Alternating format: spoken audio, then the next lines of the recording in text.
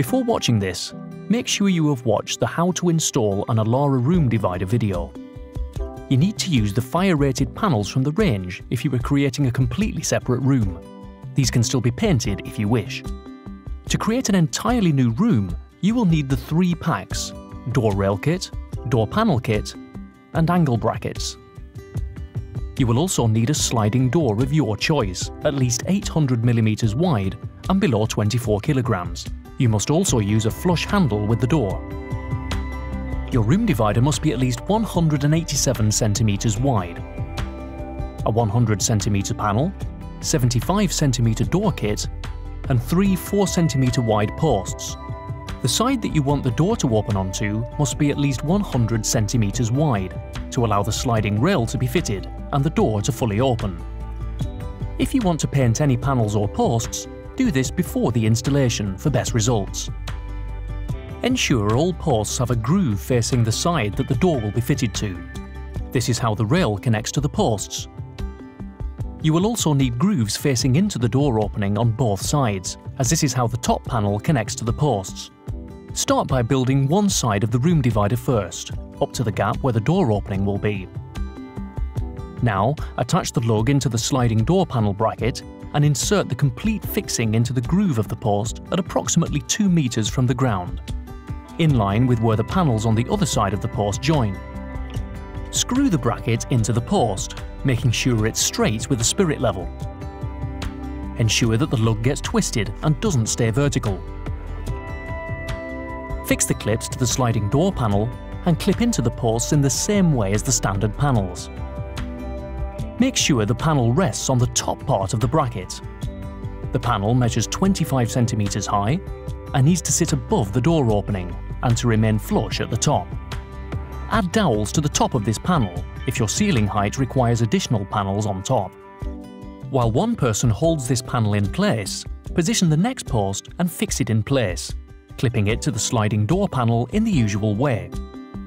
Add the angle bracket to this post at the same height and in the same way. Make sure that the gap between the 2 posts is the same at the top and the bottom. Screw out the top foot and secure the post, checking it straight with the spirit level. Complete the assembly of the rest of the room divider. The next step is to fit the rail that the door hangs on.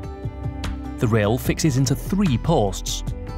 2 posts directly either side of the gap for the sliding door, and also the next post with at least a 1 meter gap on the side that the door will open onto. Measure the height of your door. Add 48mm and mark this measurement on the 3 posts. Put the screws through the appropriate holes in the rail. Add the spacers to the other side and attach the lugs to the end of the bolts. Your rail is now ready to fit. Position the rail at the marked heights and screw into place. Ensure that the lug gets twisted and doesn't stay vertical when securing the rail to the post. Repeat this at the other 2 posts. Check that the rail is straight with the spirit level. Slide one stopper, followed by the 2 wheeled door attachments onto the rail and add the final stopper. These can later be positioned to prevent the door opening past certain points. Attach the brackets to the top of the door.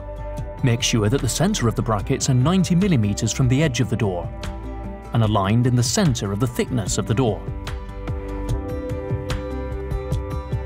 Raise the door so that the brackets on top of the door hook over the exposed thread of the wheeled door attachments. Ensure the bracket sits between the 2 nuts of the wheeled door attachment. Use the supplied 10mm spanner to tighten the nuts and secure the door in place.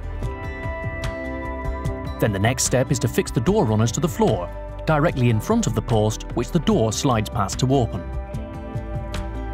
Measure the thickness of the door and add 4mm. The gap between the runners is this wide to allow the door to easily slide through.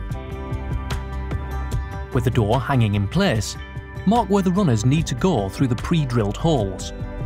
Ensure there are no cables or pipework under the floor and screw into place using appropriate fittings.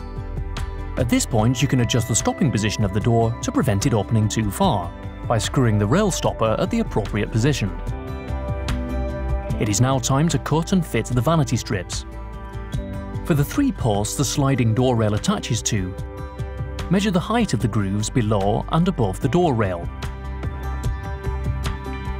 and cut the vanity strips to size.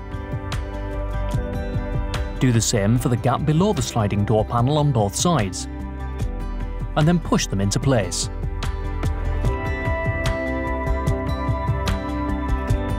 Now you can add the rail cover panel. Screw the brackets into the back of the main panel, using the grooved line as an indicator for the centre point of each bracket. Ensure the bracket at each end of the panel is 12 mm from the end. Equally space the remaining 2 between these. Clip this into place onto the rail, ensuring the end of the metal brackets are flush. Then hold the end caps in place and screw them on using the pre-drilled holes. Now you can enjoy your new room.